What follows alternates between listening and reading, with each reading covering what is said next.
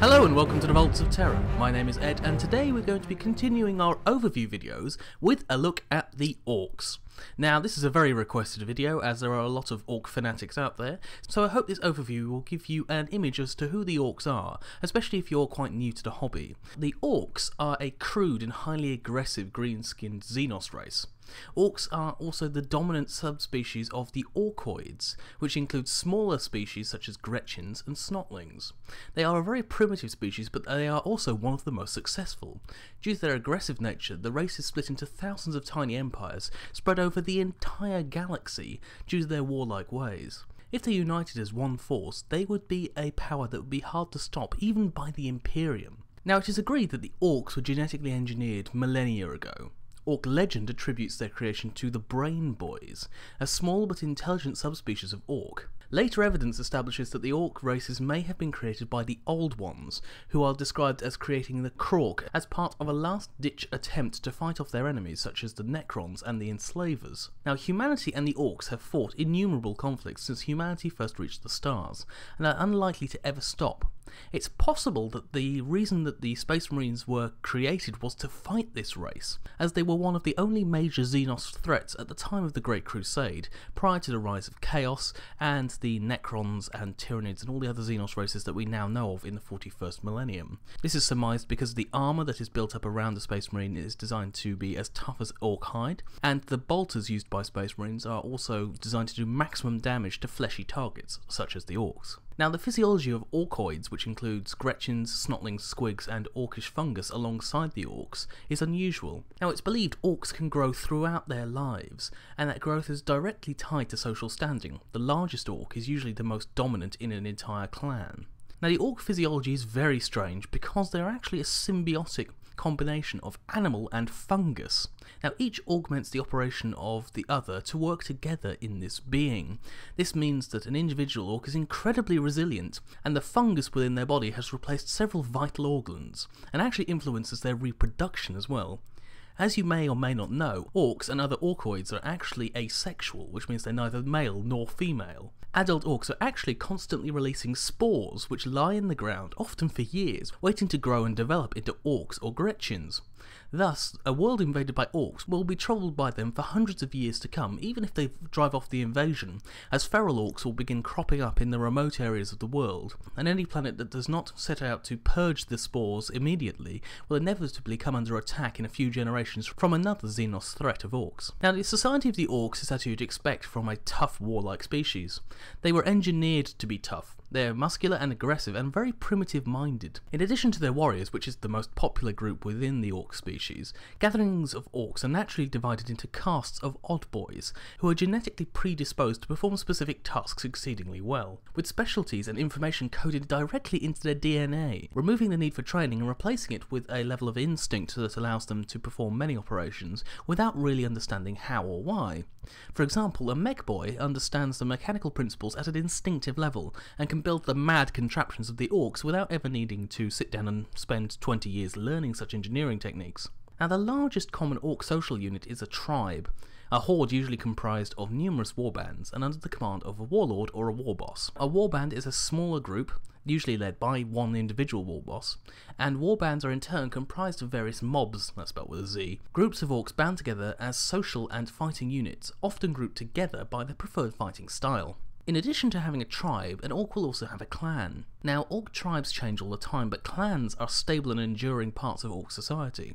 Ork clans are not communities, but rather philosophical ideals, representing the various aspects of the Orkish character, and tied into an appearance or combat style. Now, clan affiliation may be a genetic phenomena, as members of the same clan may have physical characteristics in common, such as being very large, or gaining a large number of teeth, which will be important when I mention them later, or having some predisposition towards a physical characteristic.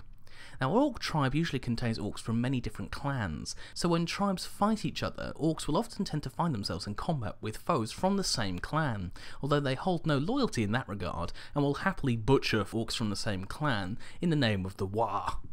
Although it has been stated that there are probably many Ork clans beyond those known by humanity, there are 6 truly significant ones to mention. Now the first is the Bad Moons. Now this is the richest clan because their teeth grow quicker than any other clan. I'll explain why that's important later. Now the Bad Moons are the closest thing Orks also have to a merchant class, and usually will be the ones trading other items to and from Orks for teeth. Now the Blood Axe clan is distrusted by other clans because the Blood Axes make use of un-Orky tactics, such as camouflage and battle plans. Such a crazy idea, I know. Now the Death Skulls are famed looters and scavengers, so these are ones who you'll see on the battlefield, generally picking over the remains after a fight is inevitably won. Now the Evil Sons clan epitomise the Orkish love of vehicles that go fast and make a lot of noise. They have a high proportion of what are known as speed freaks, Orks who prefer to drive vehicles or fly their aerial vehicles, although God knows how these things stay in the air. Now the Goths clan are close combat specialists, which in a race which is all about getting up close and personal and beating the other enemy to death with their fists or with crude weapons, is quite the accomplishment, and anyone facing Goths in hand-to-hand combat would be greatly advised to get out of there quickly. Now, the Snakebites are the traditionalists among the Orc clans, who distrust most forms of technology. They're the ones you'll usually see just wielding axes or dealing with any enemy up close and personal rather than holding shooters or driving in vehicles of any kind. Now, moving on from the clans, I want to talk about something called the Wah, which is misspelt if it doesn't have 3 A's and an exclamation mark at the end of it. Now, the Orcs control a significant part of known space, but these are a collection of thousands of individual territories and empires. They are independent factions and are most likely to fight amongst themselves as opposed to fighting with other species. Occasionally, a particularly powerful warlord will initiate a phenomenon known as the War, which is a mass unification of various tribes and warbands, creating a massive horde that will end up going to the stars and can ravage dozens of planets before it is defeated or disbanded. They are not permanent alliances, however, and usually disband either when they are defeated or run out of enemies to fight. Now, the War is possibly linked to the rather primitive psychic powers of the Orc Brain Boys, and it's possible that it is channeled through the warp, giving the Orcs a unified consciousness that they are not aware of. Although, of course, this is merely speculation, and I'll go into more detail about this when I talk about Orc psychic powers in the Orc videos. Now, as I mentioned previously, Orc society is dominated by the strongest individuals, who form the ruling elite of the race. The only exception to this rule are the Odd Boys, specialist Orcs who have an innate talent in a specific field, such as medicine or technology, whose unique skills make them indispensable to their tribe, so they may not be the strongest, they may not be the fastest, or the best at collecting teeth.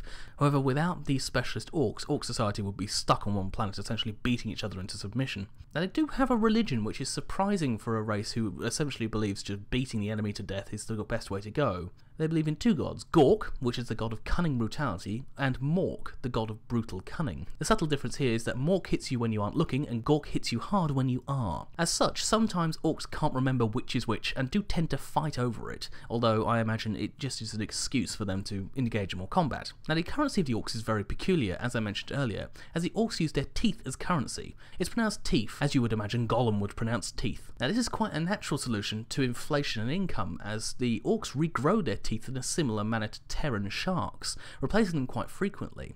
They also degrade over time, so it's impossible to hoard them because you'd end up just hoarding a pile of rotted teeth. Now, the language of the Orcs is very basic. It's very crude and has many different dialects varying across the galaxy.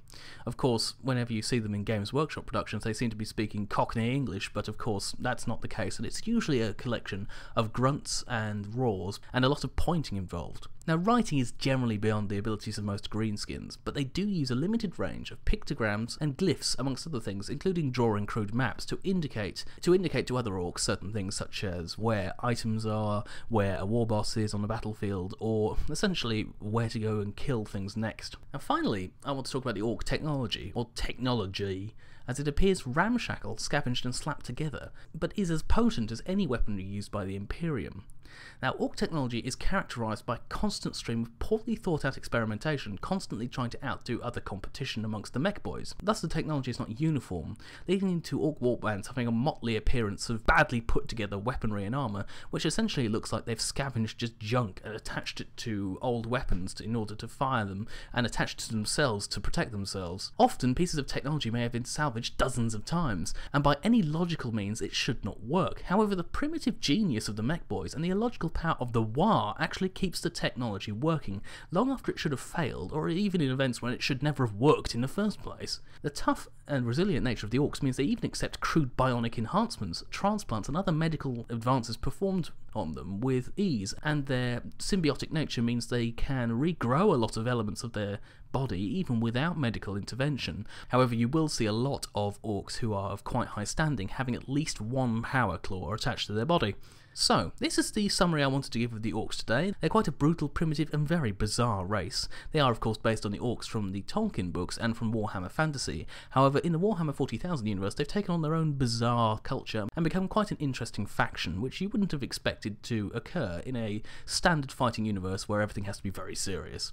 Because for them, war is fun. Even though it's brutal, they are still having fun, and so you can have a bit of fun as an Ork player in the game. So that's everything I wanted to mention in the video today. As previously, if you have any suggestions, please leave them in the comments section below. If you'd like to ask me a question, you can send me a personal message and I will attempt to get through and read them all. Unfortunately, we have built up a backlog. I will answer them as soon as I can. Or you can go to the Vox Relay, which is the Vaults of Terra forum, and on there you can ask any questions you think you need to ask, and of course join the community who is slowly building up over time, which is always nice to see.